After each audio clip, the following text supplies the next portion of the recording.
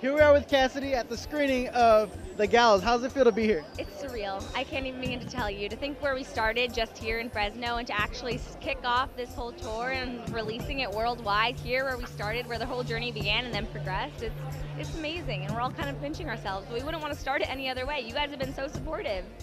It works out. You know, scary movies are real popular. What separates this from other movies? Horror movies or just in general? In general. Honestly, it's so real. It's relatable. You'll see. I mean, it's pretty much four kind of stereotypical characters that everyone can pretty much relate to that they met in high school. It takes place in a high school.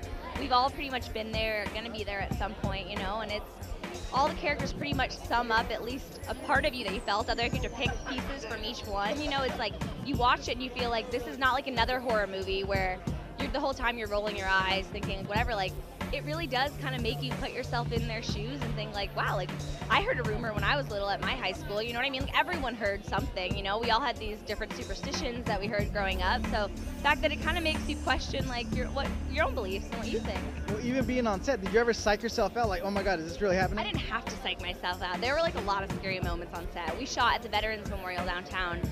And it was crazy. It was a big building. It's an old building, so there was a lot of creaks and a lot of sounds. And 90% of the time, it was a really, really small cast and crew.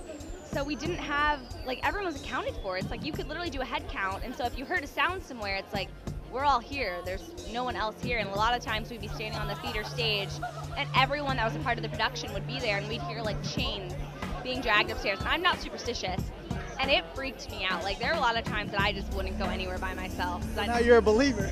I don't know what I believe, but all I know is that weird things can happen and that, like, I don't want to mess with that stuff. Well, speaking of high school, is there anything that tripped you or that scared you in high school? Tests, teachers? Oh my gosh. Well, there was one time that I walked out of the bathroom in my, like, kilt-sided uniform and it was tucked into my underwear. So I think that has mortified me. I don't know if that's scary, but it was scary enough for me because girls can be cruel, and that was miserable. I think that goes through high school with you the rest of your life. Oh, well, thank goodness it happened like my junior year, so I only had like a year and a half to live with it, but apparently I'm still bringing it up, so I'm still living with it. But yeah, no, I mean, high school's a crazy time. I feel like everyone has scary moments, you know? They're such formative years that you grow up so much, but in my lower school, I think I was definitely scared because we had a sleepover one night. And like there, of course, like just like in the Gallows, there are superstitions that happened in my high school. And like we were all being in our sleeping bags, like telling each other scary stories. And like you convince yourself, like the mind plays tricks on you, and you definitely convince yourself of certain things. Totally. Well, I read that in Esquire magazine named one of the most beautiful women to look forward to of the summer. How's that feel? I'm seriously waiting for them to issue a retraction. Like, I don't know where that came from. I think they're talking about someone else. Like, I'm just so humbled by it. Like, it was the sweetest thing in the world. But when my mom called me and told me, I actually didn't believe her. I thought she was messing with me because I don't know. This is very sweet and I'm incredibly grateful, but I don't think of myself that way at all.